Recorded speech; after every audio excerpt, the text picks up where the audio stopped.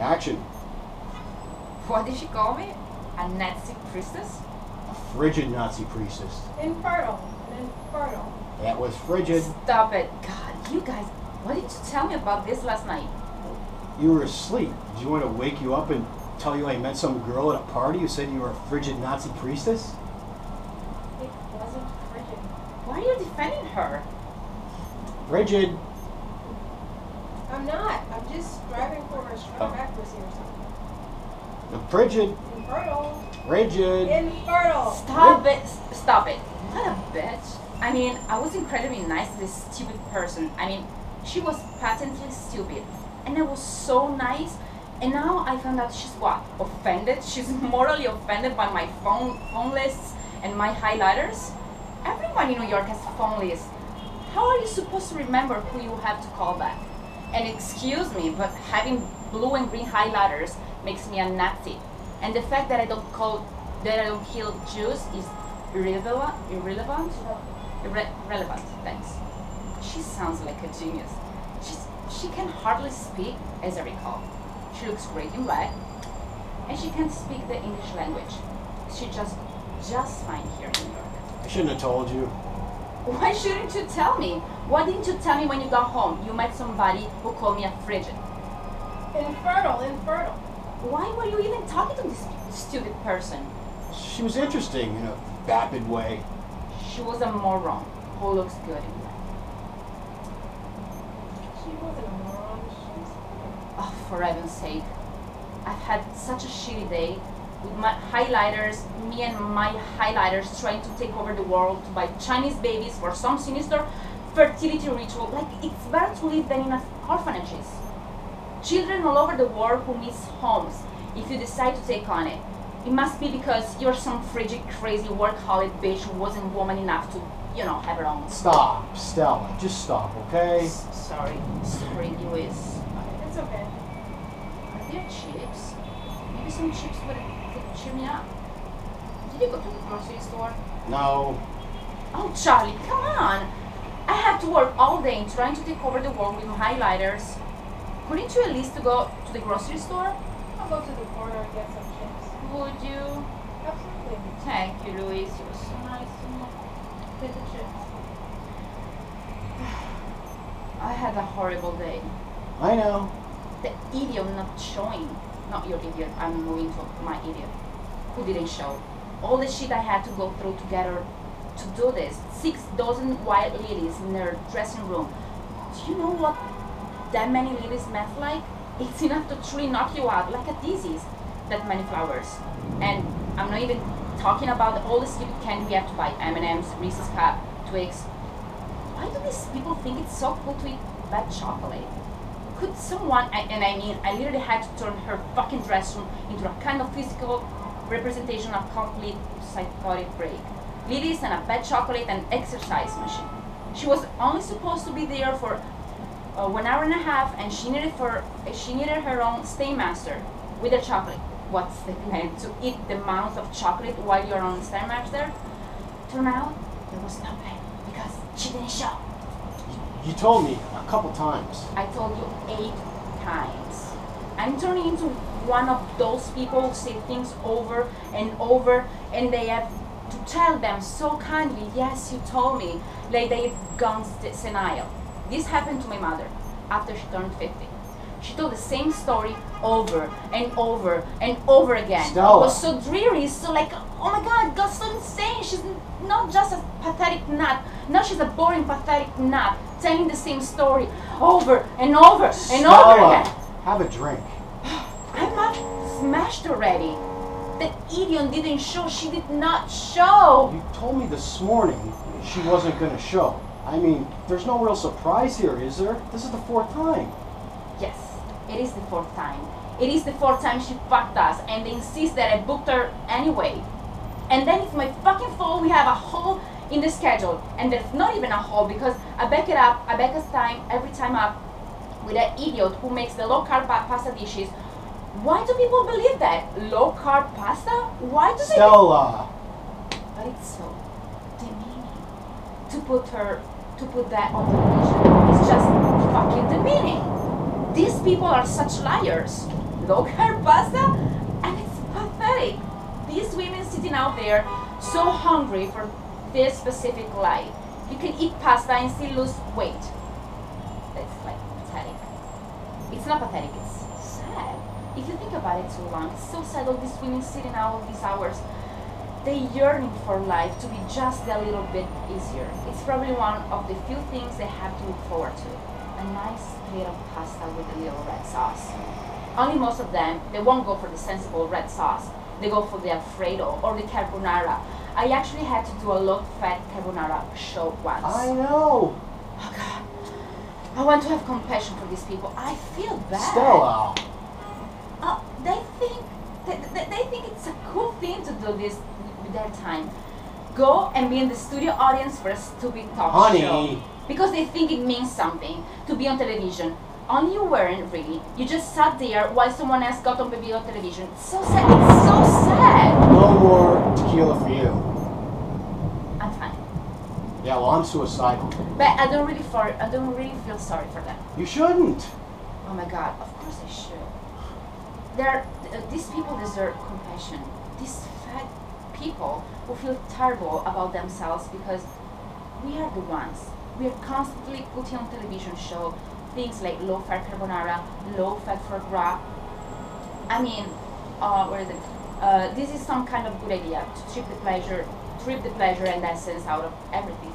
That's how horrible it is to be fat. I mean, these people didn't ask to be fat. And they are just surrounded by a culture. Everything tells them that they're worthless because they're fat. If that's not worthy of compassion, what is? Stupid people are destroying this planet. I don't have to have compassion for that. Low fat foie gras. You know that's coming. That's just out there somewhere.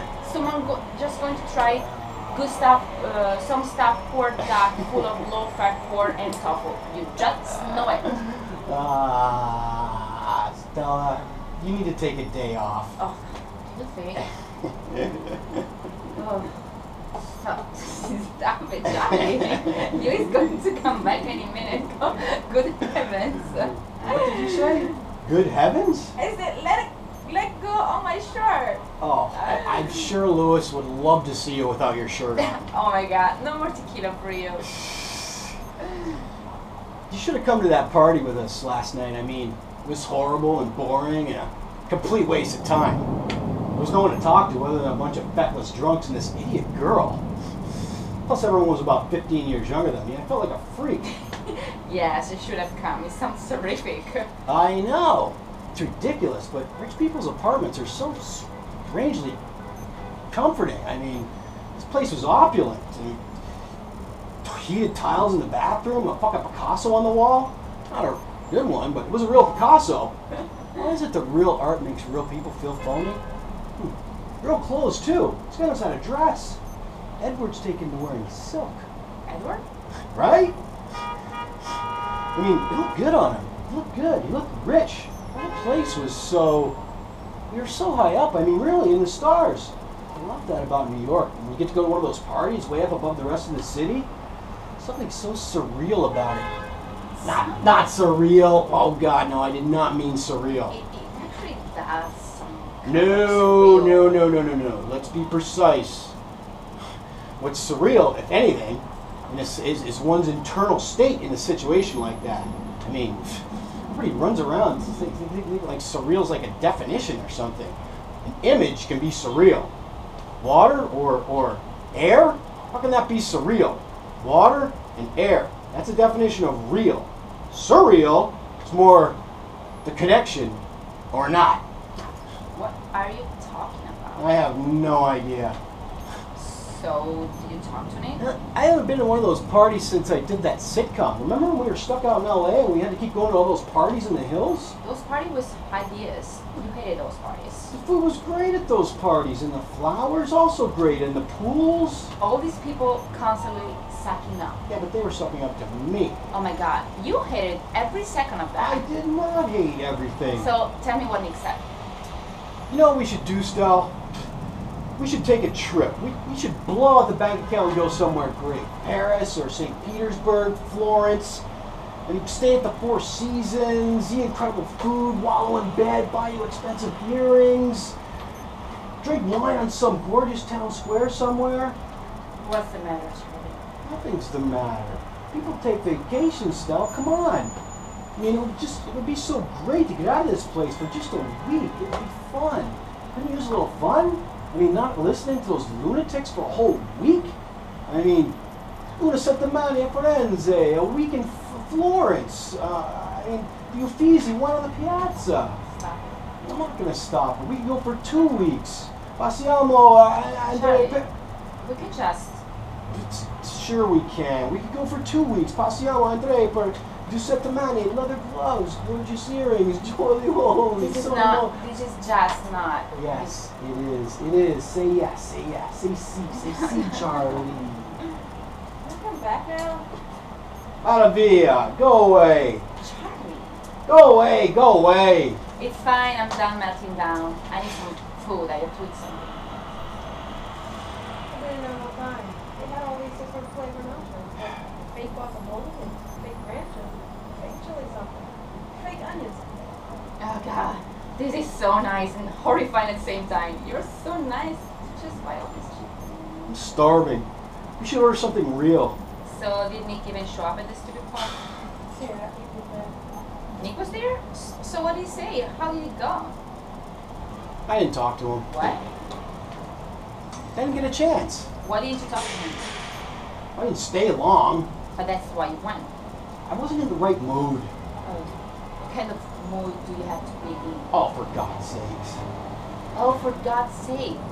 What? I didn't Charlie. I didn't talk to him. I didn't feel like talking to him, so I didn't talk to him. Well, that's just brilliant.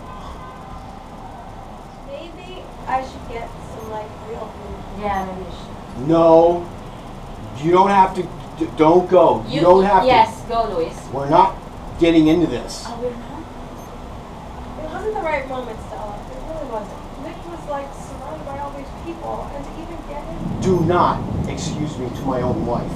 Well, that's really nice. We're not getting into this. You can tell me about the person who called me a frigid Nazi priestess, but you can't even There's nothing to tell. He showed up. I was in a bad mood, so I didn't talk to him.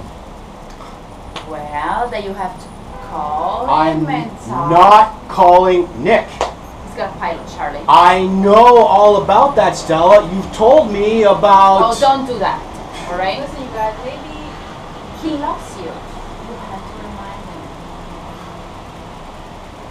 him. Nick does not. You went to high school with him. You were best friends forever. Oh my God, we were never, ever. Yes, you were, and you were a terrific actor. He knows how good you are. He knew you when you were just like... When I was working? Yes. When you were working. A lot. You were a wonderful actor, Charlie. Come on, you have to fight for yourself. Talking to Nick at a party is not going to get him to give me a part in his pilot. Well, if you didn't talk to him, you're certainly not going to give you a part. I can guarantee you that. Oh yeah, he really is desperate to have people he knew in a previous life suck up to him at parties. People like that, Charlie. These people, these TV people like it when you suck up. Oh, that's They why. like it. Oh, that's why I should do it. You should do it because you need a fucking job. Oh, because sucking up to people to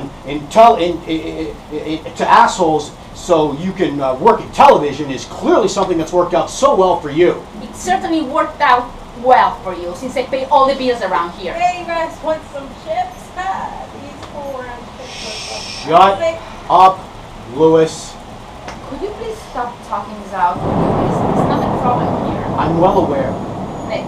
Nick does not have a pilot. People, they just run around this fucking city saying things like, he has a pilot, he has a gold picture, it's got a green light, when it's all just crap. It's lying, take it to its natural conclusion. They're lying to themselves to make themselves feel better. They don't even know that they're lying. And then everybody else around them starts telling the same lie, and it's never true. That's the fucking punchline. Everybody's running around like psychotic sheep bleating, he has a pilot, he has a pilot. He does. Oh, God. You need a job. I know I need a job. Why with him? Oh, I don't know, Stella. You just have to talk to him at a party. I'm not talking to Nick. I'm not talking to that asshole. Do you understand me? I am not talking to Nick.